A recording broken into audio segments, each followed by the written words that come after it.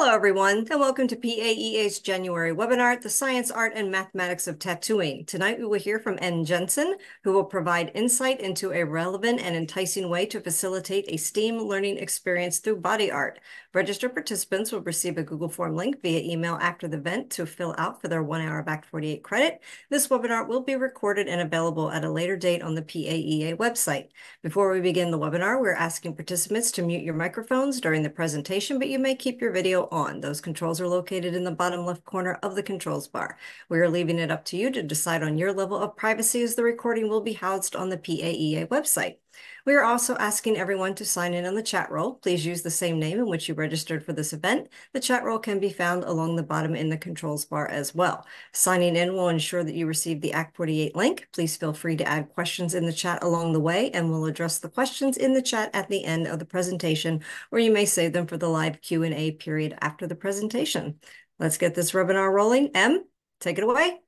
Thank you very much. You are so good at that. Wow, like the world's best flight attendant. But thank you so much. Hi everybody. Yes, so I can't see the chat. So questions I will answer at the end. I'm not going to take an hour for this. I will leave plenty of time for us to kind of do like a more casual, more fluid Q&A, because that's how I roll anyway. All right. So welcome to the Science, Art, and Mathematics of Tattooing, an SEL approach to STEAM education. I realize that title has 2 acronyms in it, and I will define those acronyms for you if you don't already know them. All right. So here's kind of our agenda for tonight. I'm going to do a quick intro to myself. I'll tell you why using tattooing as inspiration could be helpful in your classroom or your art room. I'll go over the timeline of this project I facilitated. Then I'm going to really get into separating out those interdisciplinary sections of this project. Okay, so I'll break them down individually, which is just kind of how my brain works. And I think it might be beneficial to do it that way. All right. And then I will share images of the students' work, as well as correspondence with families, because I understand that tattooing is sometimes still seen as taboo to people that might be from a different generation than me. And I love to end with self-criticism, constructive self-criticism. And so I will end with a self-assessment of what I would do differently. So who am I? Hi, I'm Em. I put my teaching Instagram handle there. If you would like to follow it, go for it. I teach STEAM, not art. I teach STEAM at Martin Luther School. STEAM is an acronym that stands for Science, Technology, Engineering, Art, and Mathematics. A lot of people have heard of STEM, but it is like that, but with an A in there, and the A stands for art. I teach at Martin Luther School, which is an approved private school that practices a trauma-informed approach for students in need of behavioral and emotional support.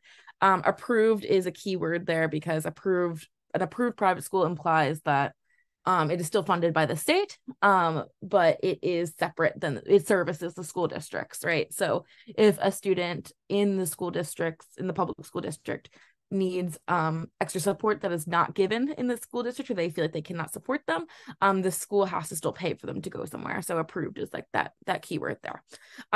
In addition to being a STEAM teacher, I'm also an artist myself, a comedian, an angler. I like fishing a lot, and I also DJ as well.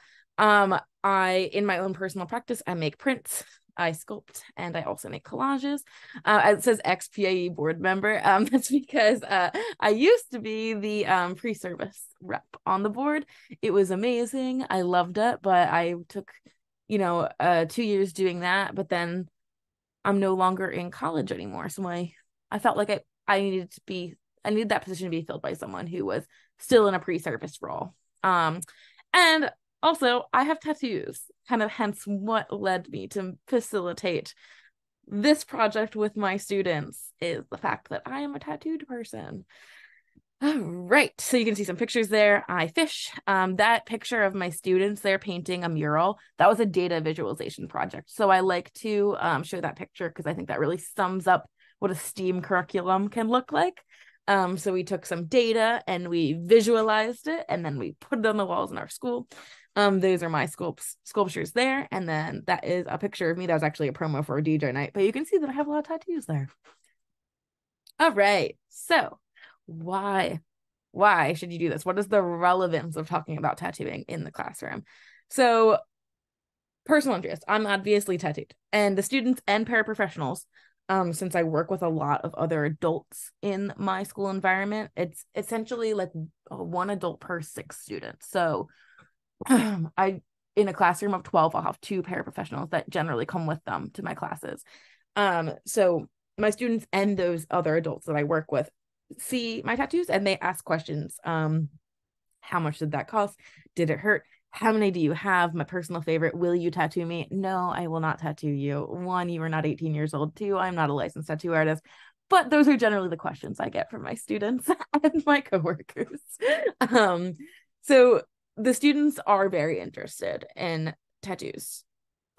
Young people everywhere are interested in tattoos as it is becoming more and more socially accepted. However, a lot of my students' parents are tattooed, or relatives or caretakers, siblings are tattooed. And also, there's this mystique of / taboo idea of tattooing, right? It is like it's kind of like oh my gosh, we're talking about this in school. Like it really pulls them in. Okay. But ultimately it's this talking about tattooing and facilitating a tattooing project in your art room or your classroom allows for a choice-based project that leaves them with a real takeaway. So in my case, we ended up actually making temporary tattoos of their designs. Okay. And I like to say I tricked them into having like an art criticism and aesthetics conversation of art for art's sake, meaning I want this, it looks cool, versus conceptual meaning versus I want this because it means something to me, or it means reminds me of this person that was important to me, right?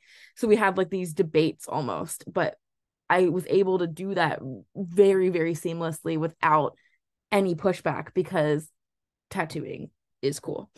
But then of course I'm a STEAM teacher. So the main reason I did this was because there are so many elements of so many different disciplines in tattooing. This was the timeline I used. I did this last spring, mid-April to mid-June. So at the very end of the year, wanted to do something fun to keep, because it's so hard to keep them engaged that time. Keep in mind I was on a 7-day rotation at my school. So that means I would see like one class every 7 days. So I was able to stretch it out to like 6 classes, and that took up that amount of time from mid-April to mid-June. So it'll look different for you depending on what your school schedule is like and how they do all that stuff. But in my first class, I always start with something that feels like it's not related to the project at all, but we're out of our seats and we're doing something active, because a lot of my students are super into sports.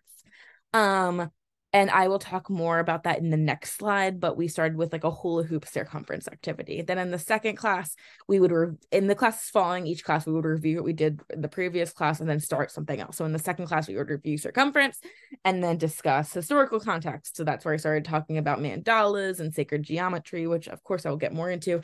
Following class, review, begin design. Following class, we would discuss the science, and then following class, review that and continue, review that and continue, so on and so forth until we would finish our project essentially. So I started with the math. And like I said, I like to start with a active, up out of our seats, like exercise for all of my lessons. I had told my students we were going to be starting a tattoo project. And at the time I was doing this, trends changed so quickly. So I don't know what is popular right now, but at the time I was doing this, mandala, sacred geometry style tattoos were really big on TikTok, really big on the internet, on Instagram. So I saw that and I was like, this is a great way for me to bring in geometry and into tattooing. So geometry and art together, right? So I kind of took that and ran with it with the math component. I knew it was also a good way for my students, if I did take this geometry mandala style approach to it, I knew it was also a great way for my students to end up with something that they would feel is aesthetically pleasing, that they would be proud of, because I felt like I was a little bit concerned about them taking it and taking this like open project and like not really knowing what to do. So I wanted to give them a clear directive, but something inspired by what I know that they've seen on the internet, to kind of pull them in, right? So I wanted to start with this like math geometry scaffolding up out of our seats active experiment. All right. So what I did was I got a hula hoop. Actually, in that first slide there where I showed you the intro, you can see the hula hoop in the background there next to those connects. So I took that hula hoop, and what I did was I was like, listen, we're going to be doing this project. We're going to all end up with really cool geometry temporary tattoos that are inspired by mandalas. And I told, I didn't tell, I was like, if you don't know what a mandala is, don't worry, we're going to talk about that. And, I'll go more into that later. But I was like, let's talk about what circumference is. And they're like, what? Boring. And I was like, no, trust me.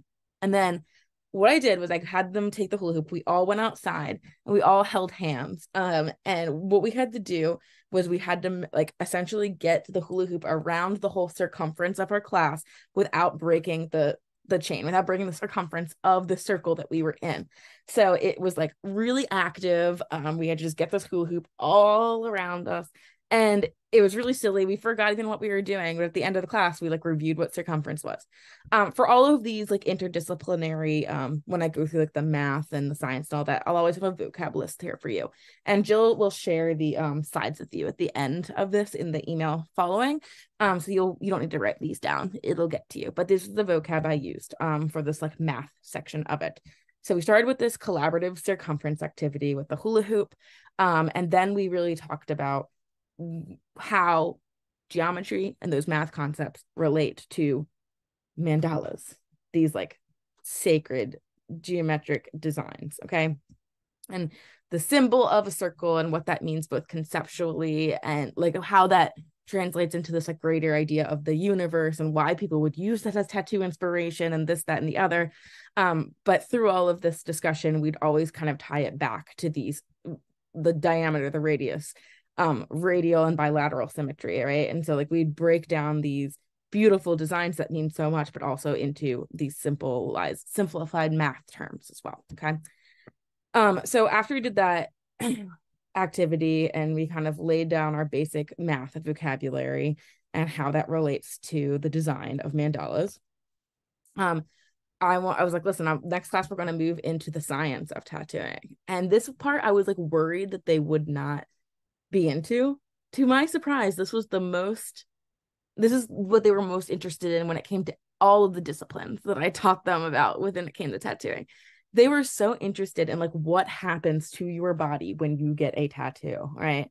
So I showed them, this is the vocab I use, anatomy, epidermis, dermis, subcutaneous, cell regeneration, white blood cells, macrophage, gel matrix, right? So we went through all the layers of the skin and I showed them, I was like, this is where your tattoo artist has to enter. Your tattoo artist has to go past the epidermis and into the dermis in order for that tattoo to stay on you. We talked about like, have you ever had a sunburn? If you had a sunburn while you had when you have a tattoo and the tattoo artist only put the tattoo into the epidermis, your tattoo would be removed by the sunburn, like when it peels off. So we talked about how the epidermis is constantly regenerating. And I was like, does anyone in your family like have a tattoo that doesn't look good anymore? Or, you know what I mean? Like it might not have ever looked good. And we talked about like why that happens. Like either the tattoo artist went too far, maybe they went into the subcutaneous, or they didn't go far enough and they were just in the epidermis, right? So that was really cool. And I'd always ask them, like, I'd always tell them, like, if I were to live forever, eventually my tattoos would disappear, because even though my tattoos are properly put in place in the dermis, your skin is constantly regenerating, right? So they thought that was super cool. That was probably like the highlight of this whole project, is when we were talking about the science of tattooing. And then of course, my background is art. I ended up in the STEAM role, which I'm so thankful for, because my dad is an engineer. I always kind of knew I wanted to put everything together in that way. But I am an artist in my heart of hearts. So we spent a lot of time connecting the principles of design to the other to our tattoo designs, obviously. And it was really cool because they were like, well, this also relates to math because we were talking about geometry 2 weeks ago. And I'm like, yes, all these things kind of come together, right? So what I did, I think I kind of mentioned this in the beginning. I wanted them to end up with something that they would be proud of, that they thought would look cool, and they would want to wear on their skin. I'm sure for those of you who teach are used to hearing students be like, but I can't draw. So that's kind of why I went with this like geometry inspired thing, because I was able to have these stencils and I would have them play around with them and realize how easy, quote unquote, it is to end up with something that looks super aesthetically pleasing that you would actually want to wear on your body. Like I showed them my fingers, and I have a lot of like ornamental style tattoos. So we started with experimenting with stencils, and then I'd had them plan their design with pencil. For this whole project, what I did was I told them, I was like, you are going to end up with a full color tattoo design on really, really nice mixed media paper that you are going to plan with pencil. You are going to use micron pen. You're going to use like nice illustration markers and colored pencils.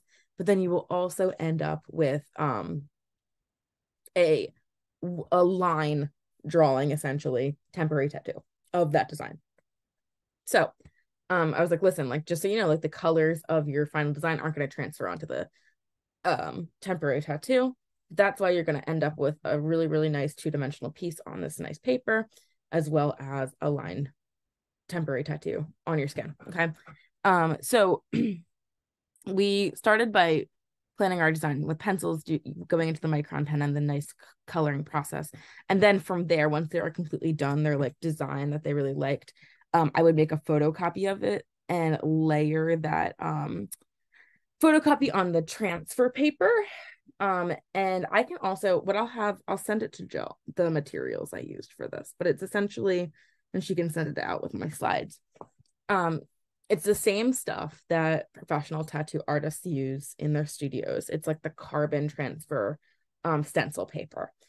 Traditionally, well, like now tattoo artists use that with like a special, it's essentially like a printer that like, it's in the same process of like printmaking, where it kind of like burns out the lines onto the paper, but I didn't have that device. So what I had students do was I would make a photocopy of their design, and then I would layer that photocopy onto this carbon paper and have them go over the lines with ballpoint pen, therefore transferring that carbon material onto the paper that we would then use to apply onto their skin. I actually had, and I'll send this to Jill as well, the stuff that tattoo artists apply to your skin before putting the stencil on there to make it stick better. It's called stencil stuff.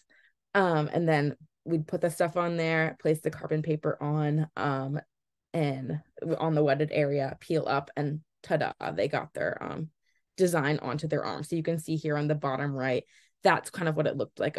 They'd end up with a full finished design in color, and then they would end up with a line transfer of that onto their skin using this process.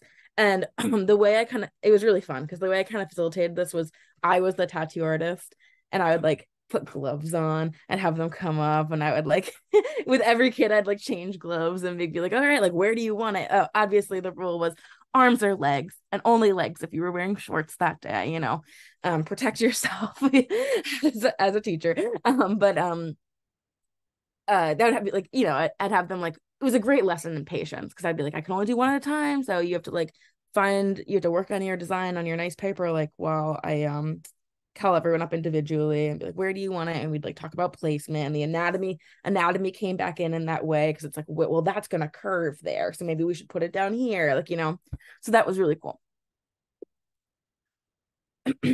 All right, so in the title of this presentation, I also used the acronym SEL. SEL stands for social emotional learning. That is something that my school takes very seriously in our trauma-informed environment.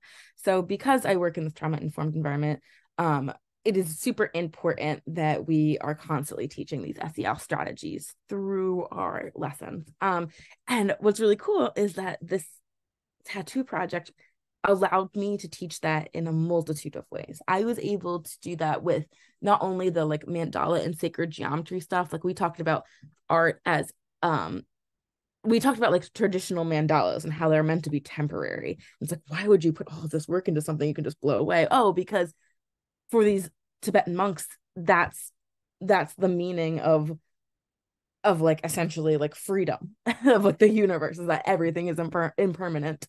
um and so we talked about that, and then we talked about why mandalas are a common subject in like adult coloring books, and like, oh, because there's so many intricate lines and it's really really nice to like color them in. It calms you down. So like talk about like how that's a strategy to combat frustration, right?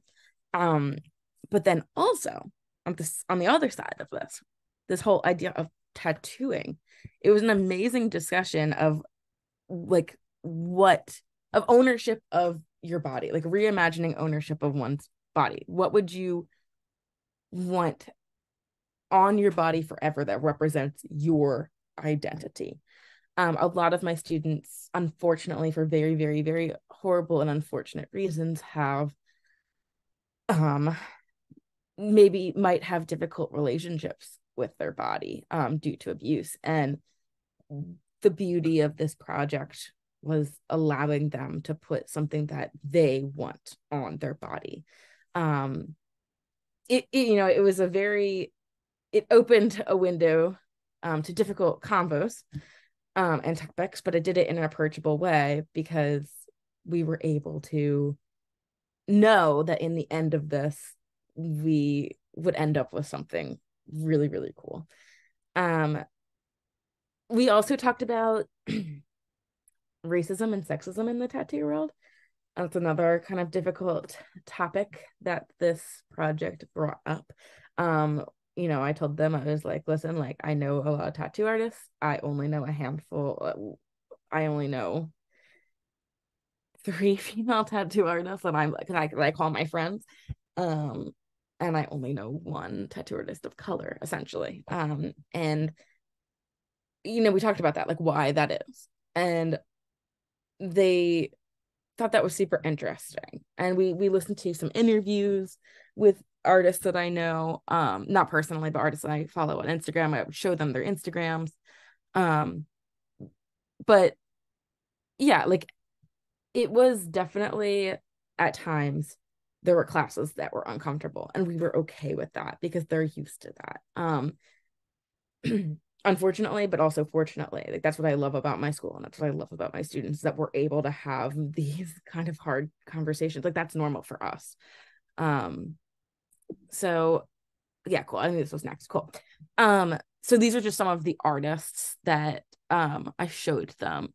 I was like, listen, like, and the reason I showed them these artists is that I love this guy's quote in the middle, Kevin Leroy, that it is, this guy really talks about how difficult it was for his journey of being a Black artist, Black tattoo artist, and getting that apprenticeship, and how in order for him to make it to where he was, he really just had to, even though he was not an extrovert, make himself be an extrovert and put himself out there. Yeah, and so we talked about that. So we did talk about so many different things in just 6 weeks. We just talked about every element of tattooing. And so this is the correspondence I sent to families. I knew I had to be like transparent because, like I said, tattooing is seen as taboo to a lot of people, especially generations that are older than me. So what I did was I was as transparent as possible. I emphasized the cross-curricular backbone of the entire project, how that was the why, right?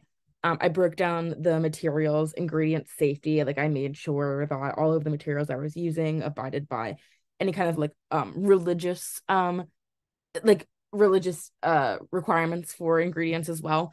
And made sure that everything was hypoallergenic, and I made sure they had a list of all of those ingredients. I also made sure that the caretakers knew that there was a big emphasis on the student has a choice to participate in the actual applying to the skin part, right? They did not have to do that. That was not the point of the project. the point of the project was not to end up with their design on their skin. That was just a nice little bonus at the end. But I made sure that the caretakers knew that. And then of course I'm always open to communication and questions. So I gave them my contact information. So here are some really cool examples I wanted to show you of how are all of this synthesized into an actual end product for some of these students. This student chose to not add color to their final on paper design, but he actually, I think more was added to this after I even took this picture. Was super interested in just like the flower of life and each petal representing a different part of his identity. But yeah, you can see that the top piece there is his work on paper. The bottom piece there with the blue ink on that transparency paper, that is the stencil. And then that little cutout on the left is his arm. It's an image of his arm with that design on there. Here are some more examples. Some kids took it, to my surprise and my joy, super abstract, really taking this idea of the mandala and what kind of things they can put in these sections to make it tell a story, or not at all. I mean, I personally think that a lot of them did like make sure that there was something meaningful in there that talked about identity or whatever. But I told them, I was like, it doesn't have to. That's why we had all these conversations. Like, the end of the day, there can be art for art's sake, and that's fine. I'm not going to argue with you. But I think that because of this whole the tattooing thing and it being on your body, they wanted to make sure that there was something meaningful to them. Two others. So you can see that this like piece in the background on the left there that has like the yellow on the top, that's just the other half of the carbon paper, of the carbon transfer material. And like I said, I will make sure that that ends up in the follow-up email as well, of the actual materials I used and ordered. They're really not that expensive. You don't even have to get the stencil stuff, which is like the special sticky stuff I use to with the lotion I put on the skin before putting the stencil on. You can use water, or I mean a scent-free lotion will be best, better than water, but the stencil stuff is primo, and I just wanted to make it special for them. There's one about sports, because they love sports. And the one on the right, you can see that that's actually my arm wearing it. That's because that student unfortunately couldn't finish the year due to a lot of my students are in and out of the criminal justice system. So he could not return to finish that and apply it onto his skin. So in honor of him, I put it on my skin. And like I said, I love to end with a self-assessment, self-criticism moment. If I had more time and didn't do it at the very end of the year, I would have delved into the technology of tattooing, the actual tattoo machine, the scanners, and the resizing. That could go into math too, right? The mathematics of tattooing. I would totally take a class or two classes for that. And I would delve more into the business side of tattooing. We talked about tattoo artists and the actual like pipeline of apprenticeship to becoming a tattoo artist, becoming a licensed tattoo artist. But I would want to talk more about the differences between, because there's so many different kinds of tattoo artists. You can work in a street shop where it's like walk-ins only, or you could work in your own private studio. And I want to talk about the pricing of how to price your work and your labor. I would have loved to bring in a tattoo artist that I know to talk about their practice. Oh, and this was an idea I had that I was like kicking myself for not thinking of sooner, because so many of my students know people who are tattooed, have parents, siblings who are tattooed. Some of them even have their own tattoos that were done way too young of an age. I would have loved to do like a show and tell style thing where students either like bring in a picture of a tattoo of someone on someone in their lives and tell a story about it. I think I'd actually want to do that at the beginning, maybe, of the whole project. Like after a hula hoop thing, maybe, or even before that. I think that would have been a good scaffold to it. My school's really big into like collaboration amongst teachers, so I could have collaborated with science and math teachers. However, I like to keep I like the idea that my class is separate from their core subjects. So sometimes I'm hesitant to that. I don't know if I would do that, but maybe I would. If I were to do this again, maybe I would partner with at least one of those teachers. But in conclusion, this project made a lasting impression on my students. They actually came into this new school year asking for more tattoo design opportunities, which is actually now something I use as a my school uses Kickboard, so we monitor our students behavioral positivity rating. So if a student gets a certain positivity rating, at the end of the day, they get to go to a choice activity.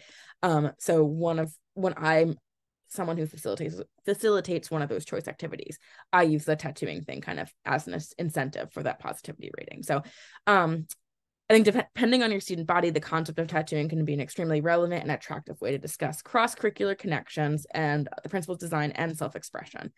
And I think that is all of my slides. So I'm going to stop sharing now. Oh, wait, cool.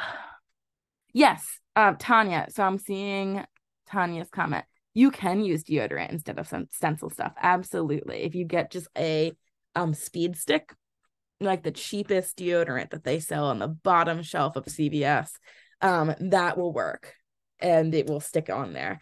Just be careful with allergens, right? So like sometimes it's hard to find a not scented version of that cheaper deodorant. So yeah, just be careful with that. But you can absolutely use deodorant. But if anyone has any questions, please let me know. I apologize that I speak quickly. Yep, feel free to unmute yourself and ask questions live, or you can continue to type in the chat, your choice.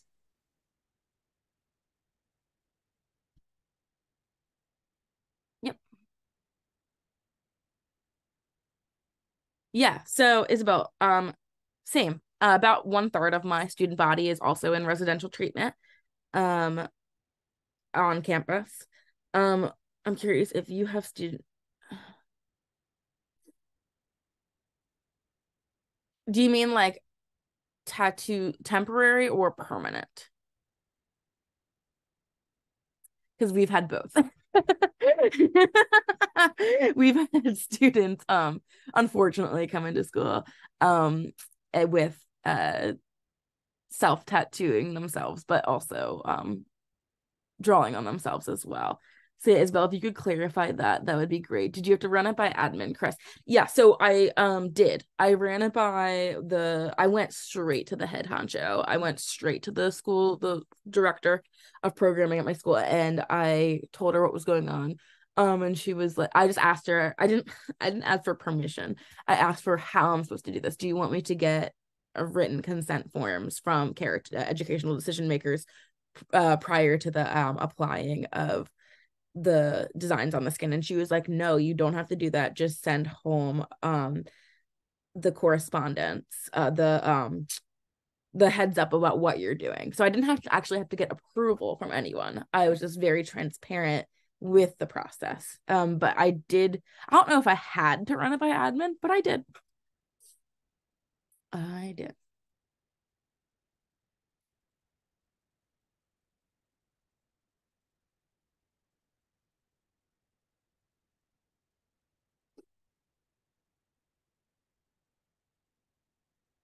And fortunately, I don't. And Isabel, going back to your question, I think fortunately, it's not like this project that I did led to more of that. If anything, this project that I did led to less of that because it really showed them how to do this in a way that is better, looks better, is better for your health. So yeah, in a way it combated the problems that we were having with students going out and getting tattoos or tattooing themselves or drawing on themselves, this, that, and the other. Because even with temporary tattoos, like putting the stencil stuff on is much better than drawing on yourself with Sharpie. And it looks cooler. Any other question?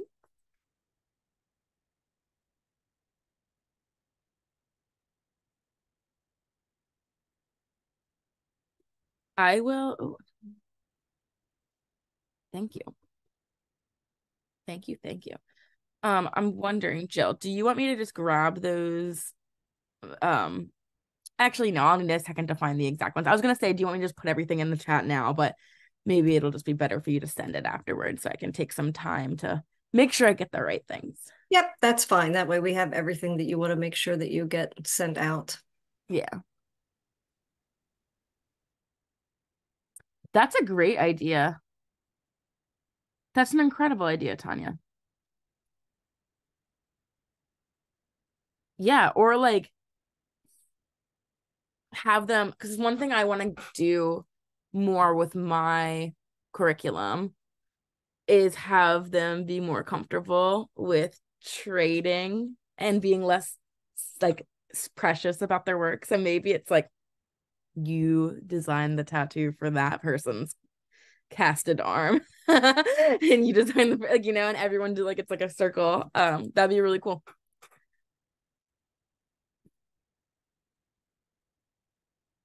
Yeah, and like I had, and the cool thing about this project too is that they kind of at the end of it, like I had students, like I really emphasized you don't have to put it on your skin.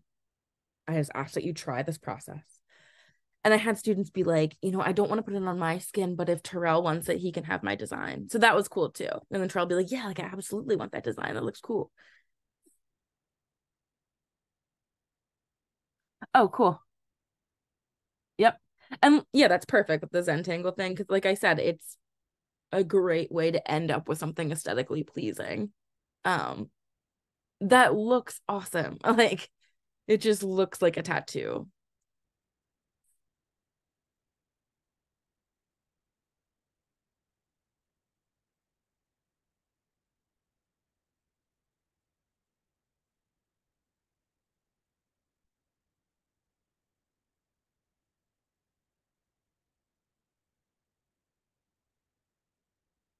Any other questions, my friends? Yes, I am not seeing anything else pop up. Oh, no problem. Thank you for being here. I know that it's sometimes hard to dedicate your Sunday night to things that are teaching related. Yeah, we're going to send out another survey soon, maybe with the next newsletter, just reevaluating the night that, because this was Sunday nights at 7 was the most popular request for when we originally were going to do webinars, because, Yeah. people were rested and it was early enough. And so we're going to try to do another survey soon to see if there's a different time that people seem to like better. Because I think sometimes people get the link and then they forget and they're like, oh, I missed a webinar. But Yeah. Because I think you were saying like also like Monday nights are an option. So book club happens on Monday nights too, so we're a little limited on how many nights, we'd have a month for that. But yeah, Monday is definitely an option too. But yeah, we'll send out a survey in the next February or March newsletter to reevaluate our WebinART's time. And I think people are finally starting to sort of get out of yes, it is recorded. A lot of people were just like, I'm so sick of Zoom. I don't want to be on the computer. And I think we're finally starting to get past some of that. So so we'll see how we go. But yeah, we hopefully have a few more webinars coming up later this year. And we're just trying to get people back into wanting to be on the Zoom again. So, oh my God. you that Yeah. are out there and you see really cool stuff, try to get people to present. So, that's a lot of, the ways that we, get our presenters by word of mouth. And some people are just like, hey, like Em, she's always willing to volunteer something awesome. So, but definitely if you see stuff out there, let us know and we'll see if we can, get stuff. Oh, it looks like Isabella was back Yeah. on lost connection. Hey, Isabel, yes. And I'm not sure if you heard my response, but yes, you meant stick and pokes. I was super open with them. I have a stick and poke on my hand. And I just, I was never, I never shy away from the truth with them, and I told them, I was like, if I could go back, like, I don't know if I would have tattooed myself with a sewing needle. But, but like I was saying, I don't know if you heard me, but if anything, this project didn't lead to more of that. It led to less of that. It led to a more informed way of ethical and responsible tattooing and how to go about it. But yeah, I believe you have a large issue with that. Fortunately, in the residential treatment at my school, they're very on top of the things that students have access to. So there's not a lot of that on the residential treatment. That usually happens more with our community kids.